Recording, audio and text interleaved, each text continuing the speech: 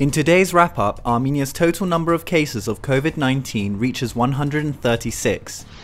$650,000 was raised in only 3 days to help the Armenian government's coronavirus response.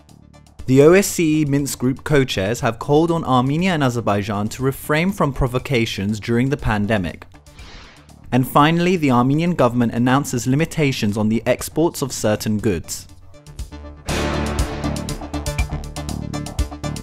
The number of confirmed cases of COVID-19 in Armenia has reached 136. Most of the cases have some connection to two epicenters identified by authorities, one being an engagement party in Ejmiadzin and the other being a factory in Yerevan's southern neighborhood of Shengavit. The number of additional cases being reported every day has decreased, however, compared to early last week and the previous weekend. All of the newly identified patients have now been hospitalized and are in stable conditions, according to the Health Ministry. The Health Ministry also revealed that one of the infected patients is a nurse working at the Nork Infectious Diseases Hospital, which is treating patients with COVID-19.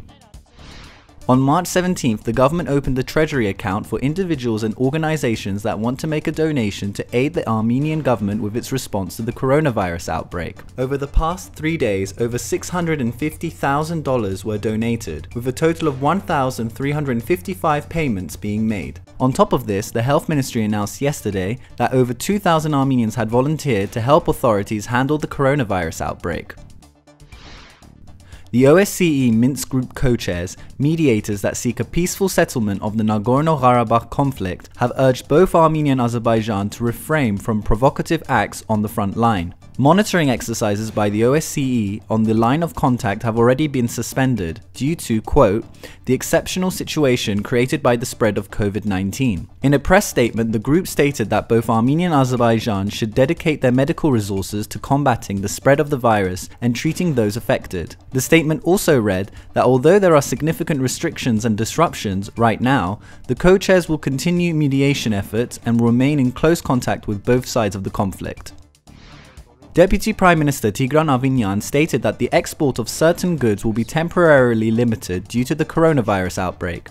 Avinyan specified that certain medical products will not be exported at normal levels to avoid future shortages. The limitations on goods being exported will also apply to member states of the Eurasian Economic Union. Avinyan stated that certain medical products may only be exported if the Health Ministry gives its approval.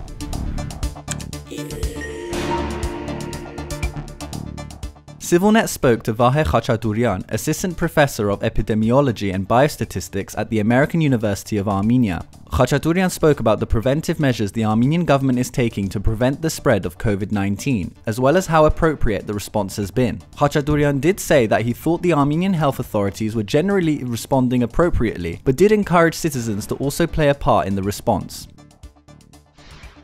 And finally, due to the current state of emergency, many are working from home. Civilnet spoke to some citizens who shared their thoughts about this new lifestyle. They spoke about the many disadvantages and inconveniences working from home brings, as well as some of the unexpected perks that leaving office life behind has brought.